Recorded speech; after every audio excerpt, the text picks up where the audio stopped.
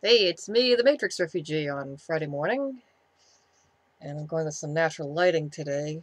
Just decided, okay, I'm gonna leave the room light off, and the early afternoon sunlight is coming in through the window in here, and bit of a catch-up entry yet again. I guess I'm gonna make these every other day from the look of things. Oh well. Anywho, but uh, the rest of Tuesday and Wednesday weren't exactly very good days because I wound up having a bit of an anxiety attack Tuesday night. So, and then Wednesday was kind of, I was functional, but my nerve endings were burned, as it were. I mean, I don't know how else to describe it. It's a very uncomfortable feeling. I don't really want to go into detail as to what set off the anxiety attack. It's rather personal, but you know, I suppose I guess the best way to describe me is a functional mentally ill person. So anyway, I won't exactly say, but I haven't been dragging myself about. It's just, okay, I gotta do things to take care of myself. I've been a little slow doing things I'd like to do, roleplay tagging and writing, but I've been doing a lot of reading. I've been reading more of Uncle Stephen's Just After Sunset, and also I finished reading a quiet horror novel by Monsignor Robert Hugh Benson. The title of it is The Necromancers, and it was extremely good. This was recommended by a young author who was interviewed on the Lovecraft e-zine Sunday night web chat, and I was like, and I was looking. I knew Robert Hugh Benson. I had read his Lord of the World with my mother a few years ago, and love that. I like Robert Hugh Benson's style. It's a very quiet, meditative voice that he has, and it's very well suited to quiet horror.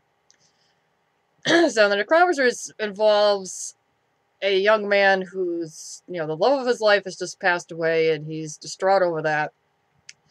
So he gets in touch with a spiritualistic medium through this, friend of his family who's this slightly daffy lady that's one of those that's always trying on fad religions for size, like the sort that, uh, one week they're into Scientology, and the next month they're studying Kabbalah, and a few months later they're, into Gnosticism, or they go down to Salem, and all of a sudden they're, blessed be, I worship the goddess Fluffia.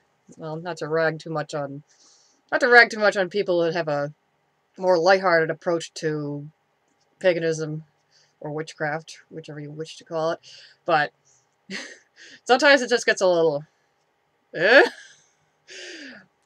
I mean, in my experience, the goddess of nature is not, a cute, fluffy-haired blonde, frolicking in a grove in the woods with bunnies dancing around her.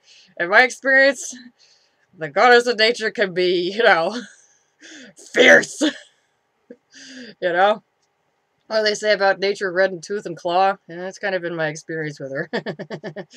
Anyway, beside the point. So, this young guy is, he gets in touch with the medium and wants him to, summon the spirit of his beloved, and this guy gets way too deep in it, and he winds up getting something unpleasant come through and attach itself to him, which winds up becoming a spiritual battle for his soul, and the girl who really loves him is, involved with, it gets involved in the spiritual warfare and winds up getting hurt in the process, but it has a good ending. Light triumphs over dark, although not without a cost, which I thought was really, I thought was really good. I think it's a little slow, but that's kind of part of the course with late 19th, early 20th century novels.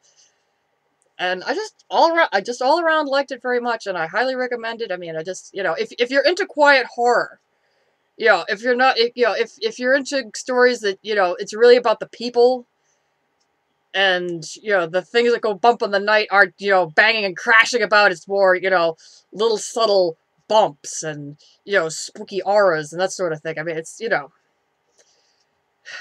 if they were to do a Hollywood movie of this, it would be, I think, or I should say, if they were to do a movie of this, I think it would probably wind up having to be an independent horror flick because, well, although that might be a little tricky because it's kind of a period piece. I mean, I suppose you could update it a little bit, but, you know, I personally wouldn't want to tinker with it.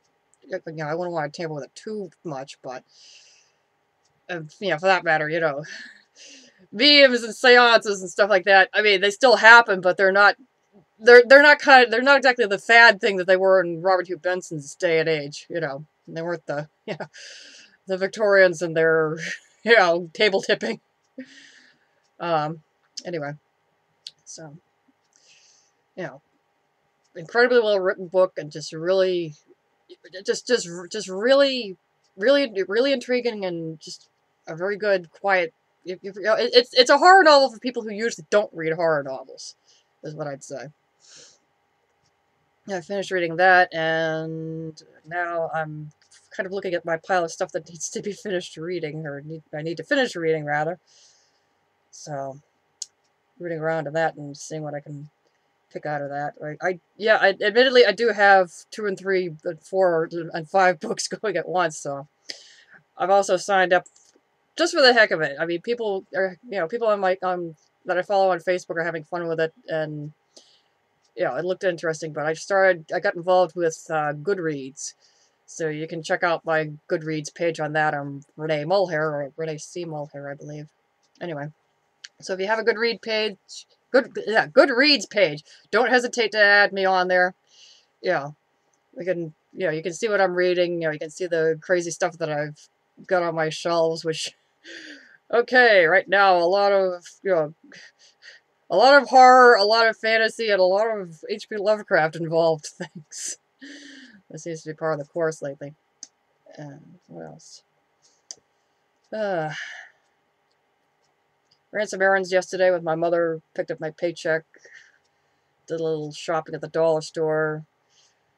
Went to the post office with her, went to the bank to cash in some quarters. Unfortunately, I've had some short weeks lately, so I haven't been able to put much in savings, which is a little irritating, especially since I have some dental work coming up next week. Nothing major, it's just a sealant needs to be put on, and, you know, no major stuff, just, you know, maintenance. Anyway, yeah. That's my place in my mental book. Okay, yeah, dollar store shopping. That's always kind of fun. You never know what kind of crazy stuff you're gonna come up with. And sometimes you see things that you didn't know that you wanted this thing, but now once you see it, you want it. They got their 4th of July patriotic decorations and whatnot out, which you know are kind of. I'm not as patriotic as I used to be. We'll just say there's policies in this country that have really made me. You know? Hi, NSA people who might be watching me through this web camera. I see you. You're looking at me. No, I'm looking at you. Anyway. That probably makes me sound crazy. And I am crazy. Anyway. That's totally beside the point. But, you know, looking at the patriotic decorations and just, you know, hey, this is nice stuff. And they had red, white, and blue Faery wings. And I'm looking at these, I'm thinking, these could be cute. This could be fun to wear to the Memorial Day parade if they have one in town this year. So I bought myself a pair of Faery wings. You know? Sometimes you just gotta take the kid in you and just let him or her have some fun, you know? You know, you can't always be boring and dry and adult. Sometimes you just gotta, you know, have some fun. So, I've got annoying pop-ups on the screen. Well, they're not pop-ups, they're just,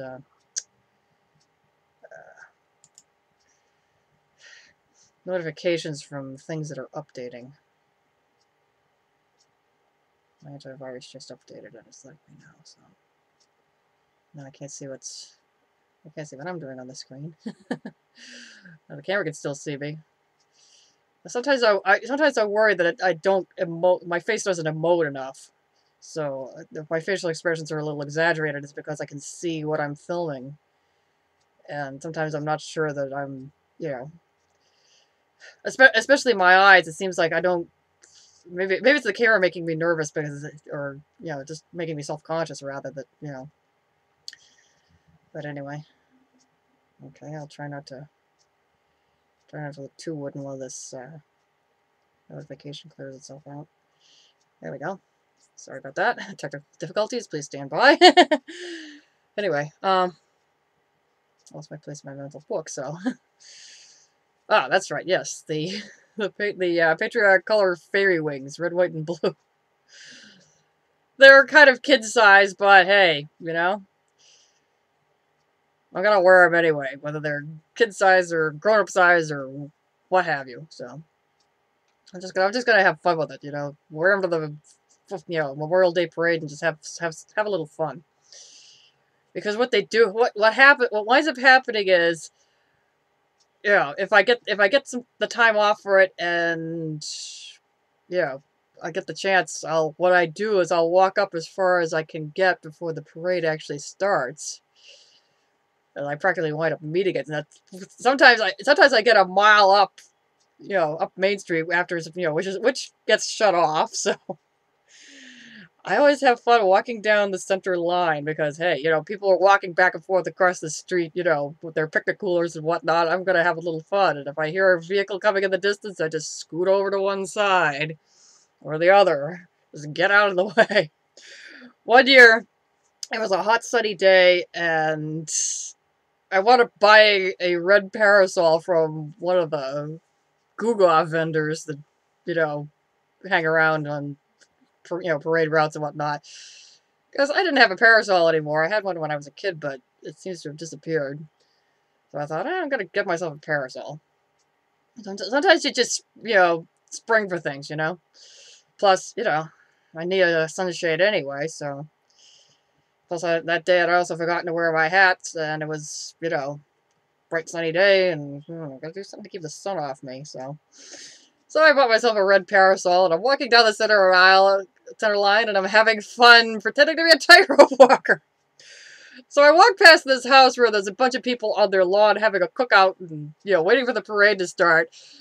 And this goofy guy calls out to me, "Hey, where's the drink that goes with that umbrella?" Because it looked kind of like a giant version of those little umbrellas that they put in fruity drinks in Chinese restaurants and whatnot. So, in the spirit of having fun and playing along, I said, "I already drank it because it's a hot day. If I knew you were here, I would have saved you some." Which got a gale of laughter out of the guy and out of some of his buddies and family members and whatnot. So, when people have fun with you, you gotta have fun back with them. It's fun to have fun, but you have to know how. To quote the great Dr. Seuss. Anyway. So, this year it might, if it's warm enough, it might be fairy wings and a parasol. You never know. We'll see what happens. Memorial Day can be unpredictable up here in the New England area. It can be, it can be warm and sunny. It can be summer-like. It can be, sunny and cool. Sometimes, damp and cold, and sometimes warm and damp. I mean, it's May. And just spring in general can be really unsettled. It's like, it might be spring, but we have a saying it here in Massachusetts, and I think it's a quote from Mark Twain. If you don't like the weather, just wait a little while. Because it changes so suddenly sometimes. It's like one day it could be, sunny and nice, and the next day it could be cold and windy, and the next day it can be, raining. Next day it could be whatever, Sometimes we get snow in May. The most dramatic one was, I think, when I was the year I was born, or it might have been the year I turned 1. It was one of those that we had so much snow that it actually broke branches off trees because they were all leafed out or and flowering or something or other, but it was breaking branches off trees. Then there was another little snow squall that we had. I think it was May the 18th, 2001.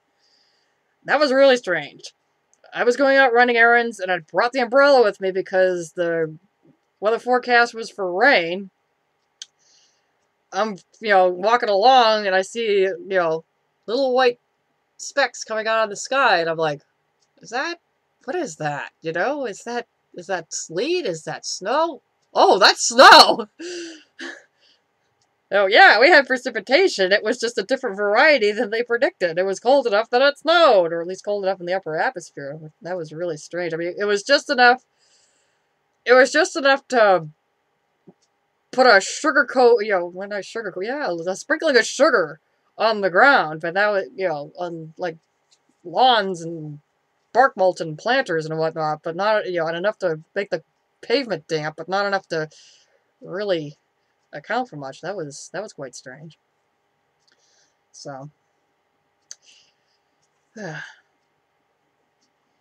so, yeah, and that, well, I don't think I'm running out of things to say. I always have something to say.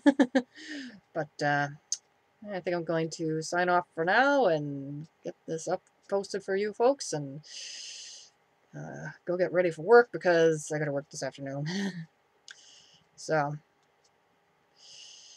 and that's the way it was for me on May the 1st, 2015.